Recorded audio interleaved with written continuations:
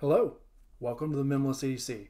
My name's Chris, and today I thought I'd turn on the camera and respond to a Stasa 23 video that I saw yesterday that interested me in the concept. So if you haven't seen it already, I'll link it down below, but he had a video from a subscriber or friend that wanted to know, hey, I'm getting into the knife game, and what are 10 pocket knives across these categories that will start a collection.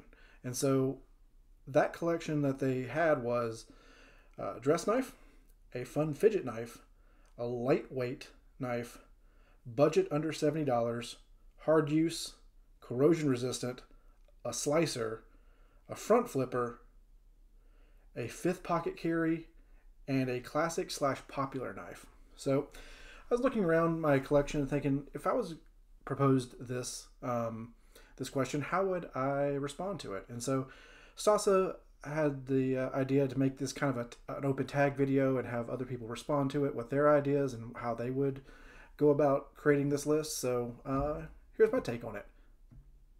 So before I get started, I want to tell you how I put this list together. So I kind of wanted to give a take on this through the lens of how I do knife collecting and how I source the knives that I'm getting. So the original instructions were to keep it under $200-ish a knife, which I'm going to do my best to do, but I'm not going to be using retail prices.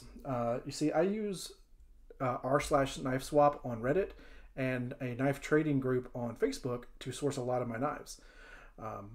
You don't get them brand new in box. You're not the first owner. There may be some snail trails or little imperfections, but all the knives I have I use. So they're going to get them anyway. And for the most part, people in the hobby take care of their knives, and it's easy to see that they are well taken care of and not, destroyed through the pictures. So you see what you're getting before you buy it. But given that, let's start with the dress knife. I'm going to pick the Tactile Turn Rockwall. The Rockwall MSRP is about $300.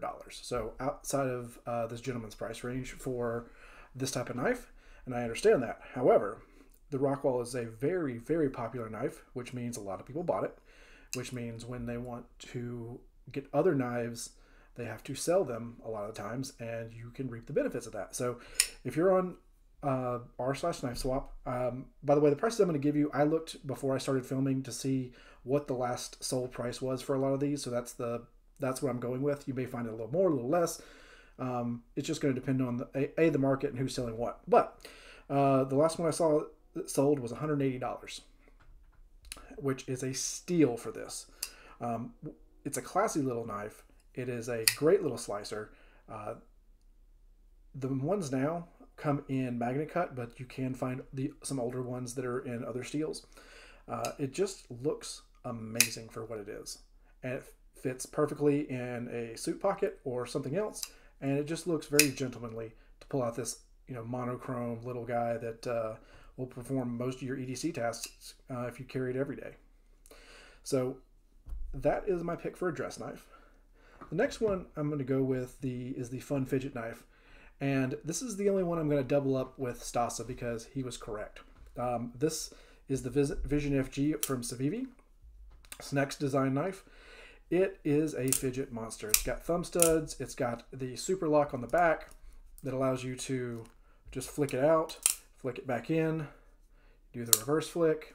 It's got a wonderful little Wharncliffe-y, upswept-y, Tonto-y, I don't know how you describe this, blade. Ignore the ugly scales on it. I am doing a project where I plan on dyeing these. I'll try to film that and maybe put it up on the channel later to do an instructional video. But this thing is a fidget monster, and you can't go wrong with this one. This one is fantastic, and Stasa got that one right. Well, he didn't get any of them wrong. I agree with him 100% on that one. For the next one, we are going to go with a lightweight knife, and I'm just going to go with the bug out. Now, mine is rocking some titanium scales, so it's a little bit heavier than stock, but as far as a lightweight knife in the community, I just don't know how you go wrong with this. It is an excellent EDC knife. It is a great little backpacking knife. It'll fit in running shorts because it doesn't weigh that much. It's fantastic. I can't say enough about it. But It's also a great modding platform. So if you're getting into the hobby and you want to mod, like I wanted to put titanium scales on it. I wanted to match the blue of the thumb stud with blue hardware. So I got blue anodized screws. I got a blue pocket clip. The only thing I haven't sourced is a blue pivot, but when I do that, it'll be complete. But yeah, there's so many aftermarket parts for this, and again, you can find these dirt cheap. Like finding one of these on the secondary, 125, 150 maybe, depending on condition.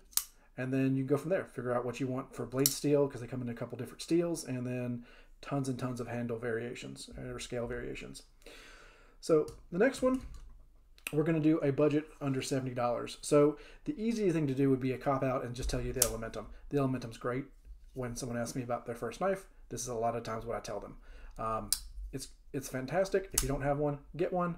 Highly recommend it. But the one I want to go with on this one is actually going to be this guy right here. This is the Kubey, I think it was the King. Man, I don't remember the exact name of it, but it is a little lightweight front flipper, but it's just, for what it is and how much it costs, you just can't go wrong with it, because the scales, they are G10, but they are textured to look like canvas.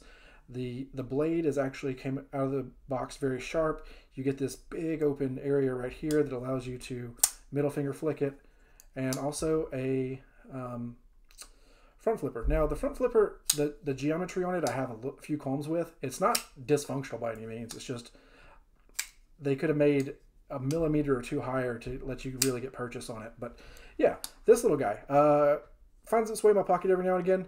I like it. It's fidgety, and I think it's a good one from Kubey.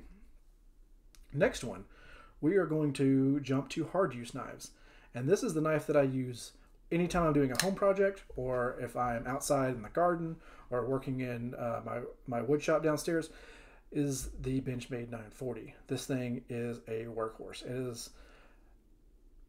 There's a reason why this is a legend in the knife market. So it's a rather lightweight knife. You got aluminum scales. You have this purple anodized backspacer and a axis lock with a awesome blade. The blade is much more blade than you think it is. It's quite long. It's good for poking. People sometimes use it for prying because it does get thicker up here on the spine. I don't recommend prying with your knives, but it is a hell of a tool. And so I use this all the time. This is easily one of my favorite knives in my collection, and one of the ones that gets hard used the most. It takes a beating and just does everything I need it to. It holds a really sharp edge. Like, it is not the thinnest behind the edge by any means, but it will take a wicked edge. And if you need it to slice, it'll slice. So the next one we want to go over is actually our corrosion resistant knife. So this one right here is the Quiet Carry Drift. And now this one is in the stonewashed knurled and stonewashed blade configuration. So brand new on the website, I think it's $325. However, again, on Reddit or some of the other places I looked, you can currently get this for about $220, $210. I saw one on an older post that someone was getting rid of one for $180. I don't know if that was if there's anything wrong with it at the time.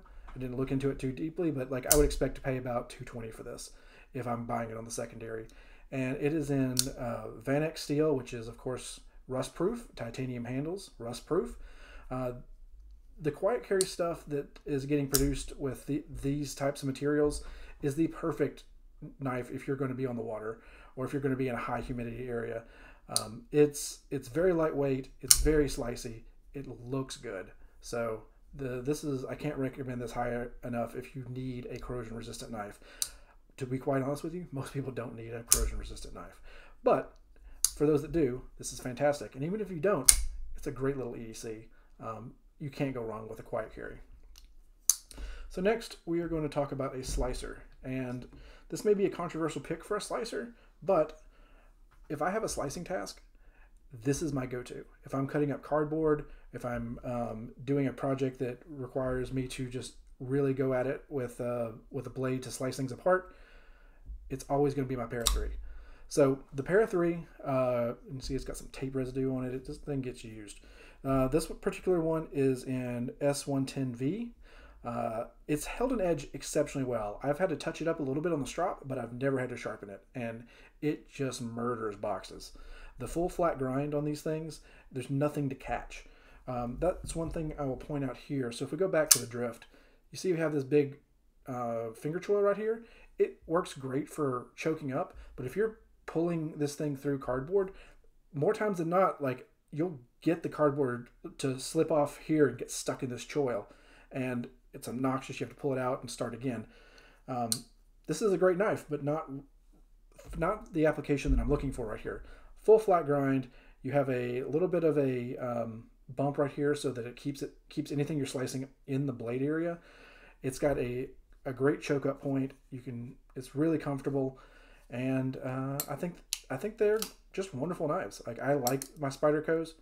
This one is probably my favorite. It finds its way in my pocket very often. I think it looks sleek. I think it's fun, and usually if someone who's not a knife person, you hand them this, they're just amused by the opening mechanism and closing mechanism. It's a fun thing to teach someone. So next on the list, we are going to go with the front flipper. And so for the front flipper, I got this guy for you. This is the Pena Raptor. So the Raptor is it may be more technically a top flipper, but I think we're just splitting hairs there. But it's a fun little knife. And like, front flippers are probably my favorite type of opening, so I have a bunch of them. But this one in particular I wanted to recommend because it's a unique blade shape among the ones that I've got on the table here. You got this really straight edge, very pokey right here. It's a wonderful little like whittling knife, and if you put it in the reverse grip, like I call it the apple cut, it's great for that. It's got a lot going for it. It's classy. It's got this, like, is it the Barlow look? Am I using that term correctly? It's got the canvas micarta. It just looks great. It's like this could even be my pick for a gentleman's knife. It looks good. It's small. It is a little imposing with its angular geometry, but it's not going to like freak anyone out at work, I don't think, because it is rather small, and like you could always open it up with two hands if you had to, not to flick it on somebody. But I like it. I think it's phenomenal, and it is my choice for your top flipper, front flipper. And so that brings me to the fifth pocket carry, which I have a lot of thoughts on this subject because it's my preferred method of carry, and the knife I'm going to talk about here is my favorite knife in my collection because it's in my pocket every day. I work an office job. I don't need a large knife most of the time. I just need something to disappear in my pocket and have a blade when it's time to have a blade. So this is the Pena Caballero. This thing is phenomenal. And again, this could fit into multiple categories here. I think this is easily a gentleman's knife. I think this could easily tickle your fancy for a front flipper because that is its only opening mechanism, is this right here. It's all titanium construction with the canvas micarta inlays.